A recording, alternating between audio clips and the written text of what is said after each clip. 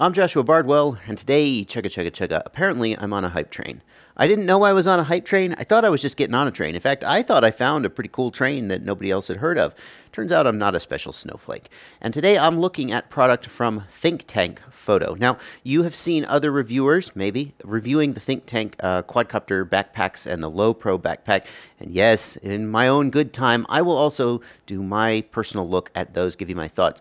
But I'm holding back on that because I don't want to I want to really live with them for a little while before I tell you what my thoughts are. Today, what we're going to be looking at is these cable management bags from Think Tank. I am really kind of an anal retentive guy at heart. I like my stuff to be super organized. So I'm a big fan of organizer bags and stuff like this. But I'm also a cheap bastard. And for those of you who don't, now this smaller one is about 17 bucks. This bigger one is about 22 bucks. There's an even bigger one than this one with two separated compartments that I don't have. It runs about 25 bucks. If that seems preposterous to you, put the review on hold. I'm going to show you the cheap bastard option. This is the cheap bastard option. These are nylon tool pouches. You can get them from, I got them from Home Depot. I'm sure wherever you are, you can find a local equivalent. They come in a set of 3. I've only got 2 here because I can't find the other one. I'm using it somewhere. It's slightly bigger than this one, so proportionally bigger, and it's about 15 bucks for 3 of them. Now, these are okay for tools. In fact, they're ideal for tools, and they're okay for cables too, and they're, of course, cheap, 15 bucks. It's less than the price of this one to get 3 of these, okay? But they have some downsides for cables that I'll then use to segue into what's nice about these. One downside of these is that if you want to get the cables out, you got to go in there and you got to kind of dig around and look inside where you can't see from the outside. The idea of this mesh thing, I think, is that if you've got tools in there, you can see the handles of the tools. You can reach in and get the tool you want. But for cables, you're often going to be digging around in there, trying to find what you're looking for. The other thing about these that makes them less than ideal is that they are flat, okay? So they don't have the same sort of volume to hold a mess of tools. And when they do get full, they kind of bulge out like that, and they don't stack and nest and so forth nicely. But 15 bucks for a set of 3. If you are a cheap bastard or a poor person, this is what you should buy.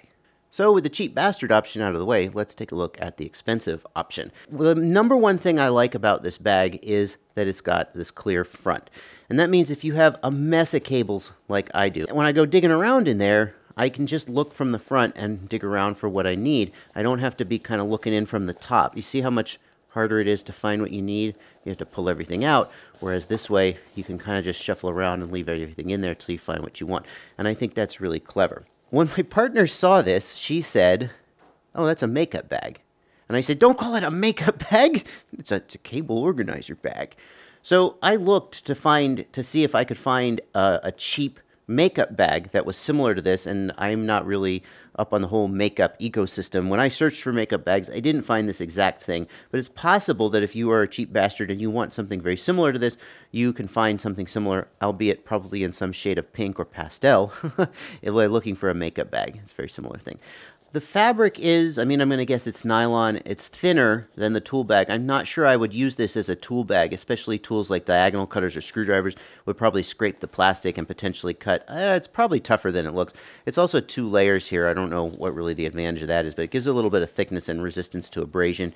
And we've also got this tiny little Velcro pouch on the back. I have no idea what that's for. Maybe some little SD card, for example, or small adapters that you could stick in there. So, okay, there you go. There is your look at these Think Tank cable management bags. And chugga chugga chugga, welcome to the hype train. You'll be seeing more Think Tank product on the channel in the next coming weeks. Hopefully, I'll be able to give some insights that maybe other YouTubers haven't and not just completely waste your time. Sorry about the hype train. What can you do? My final word on these bags is that they are definitely better for cable management than these ones here. These ones will definitely do, but these ones are better. The real question is, are they better enough to spend 20 bucks-ish on one bag? And I go back and forth on that. 20 bucks is a lot to spend on one bag, but on the other hand, I hate not being able to find the cable I want.